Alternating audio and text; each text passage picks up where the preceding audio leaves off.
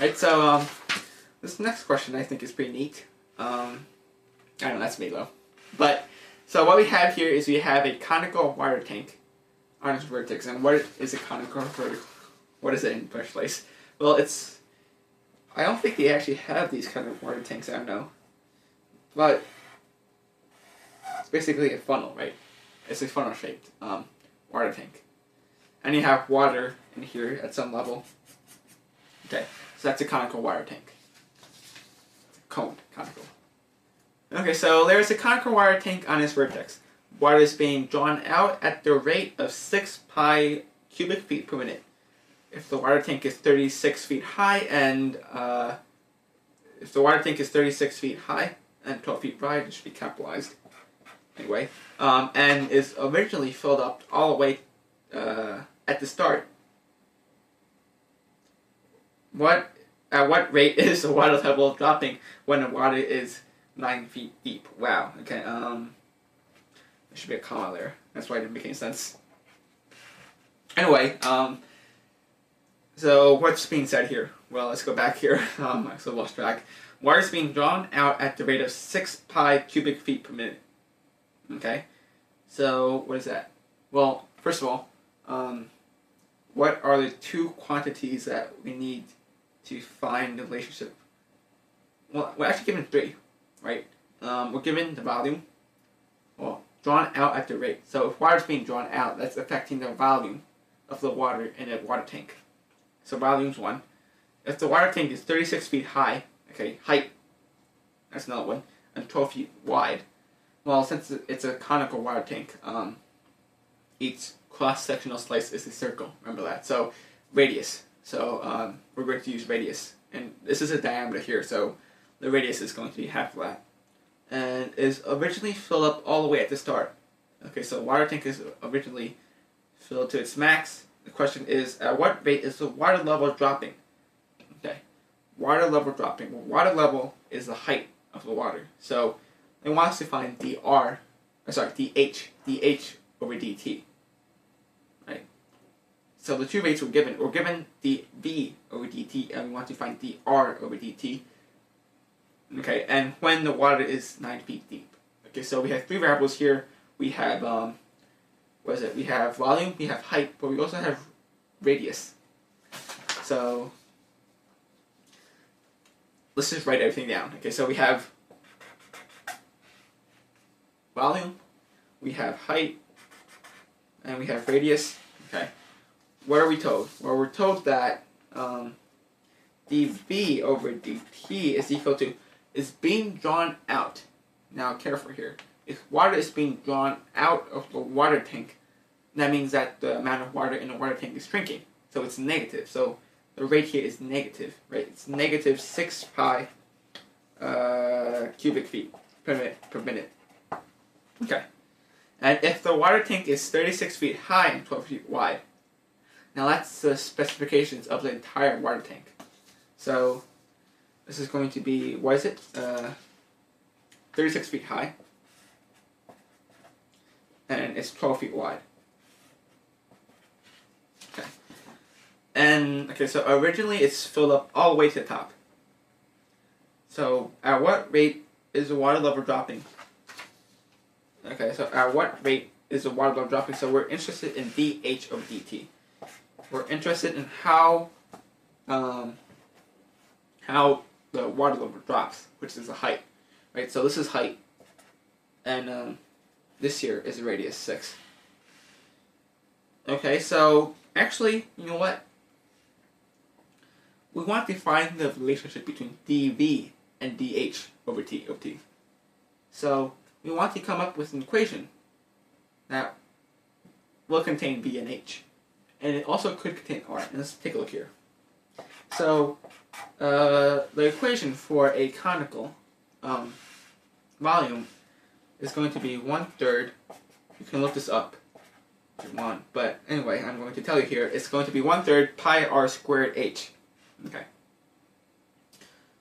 But when we implicitly differentiate this, we can immediately see that we're going to have r's and h's, and that's a problem because we don't have dr over dt. we have dv over dt, and we want to solve dh over dt. So we have to get rid of this r. You follow me here? So if we implicitly differentiate, we're going to have dv over dt, that's good. And we have dh over dt, but we're also going to have a dr over dt, and we don't want that. Right, we don't want that. So we're going to have to convert r to t. R to h. Can we do that? Well, now here's a trick with this problem. With this conical water tank, the ratio of the height to the radius is always the same. Okay, so the ratio of h to r is always going to be the same wherever you are. So even here. So if you're here, this ratio of h to r is going to be the same as this ratio of the entire water tank. And we know that the entire water tank is going to be 36 feet high and here's the tricky part. It's 12 feet wide, but the radius is 6. So I should have written 6 there. Okay. So then using this, we find that this simplifies to 6. So we find that the height is equal to 6r wherever you are on the water level. Okay. So a height is always 6 times the radius, and it's always true for this water tank. Okay. Now we want h, and we don't want r. We want h because we want to find dh over dt. If the question had asked us to find dr over dt, then we would get rid of this r. But no. Then we would get rid of this h. But no, we want dh over dt, so we have to get rid of this r. So we're going to solve for r here. R is h over 6 equals r. And then let's plug in r here. Okay, so do you see what I did here? That's the hard part about this problem, is finding what r is. And r here, using this proportion, we found that r was equal to h over 6. Okay. Now the rest of it is pretty straightforward. Okay, let's rewrite this.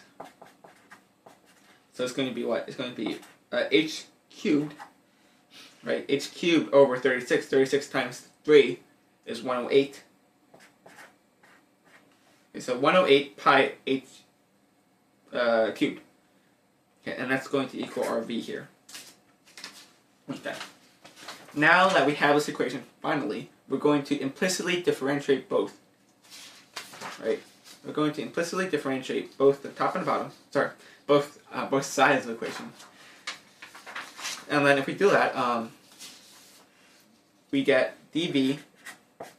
We're differentiating with respect to time, always. Okay, always differentiate with respect to time in this related rates problem, because it's a rate, right? It's something per time, per unit of time. So it's going to be 108 pi. We have to use the chain rule here, so it's going to be 3h squared over dh dt. I'm going to take this away. Okay. And let me just rewrite it. So it's going to be 3 over 108 is going to be 36. 1 over 36 pi dh over dt, and that's going to equal dv over dt. Okay. Now let's plug in everything. Okay, so we see that dv over dt is minus 6. Don't forget that. Minus 6 pi. Minus 6 pi equals 1 over 36 pi. Whoops, I forgot to carry down the h squared here.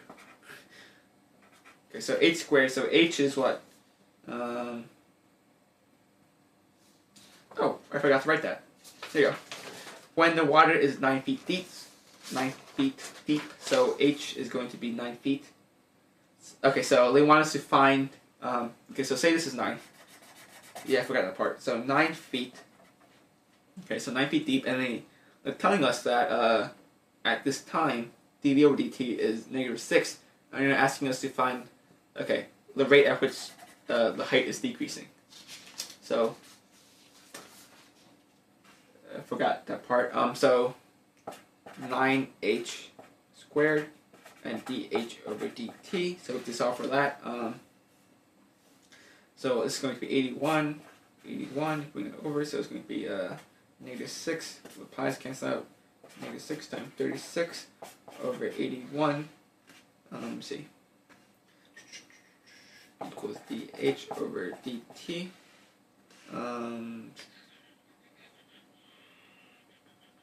if you do this out, I believe it comes to negative 8 over 3 feet per second. dH over dt. Right? Okay. Let me see.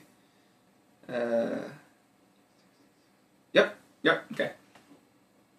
Yeah, okay. Negative 8 over 3 feet per second. Is it per second? No, it's per minute in this case. Right, let me see.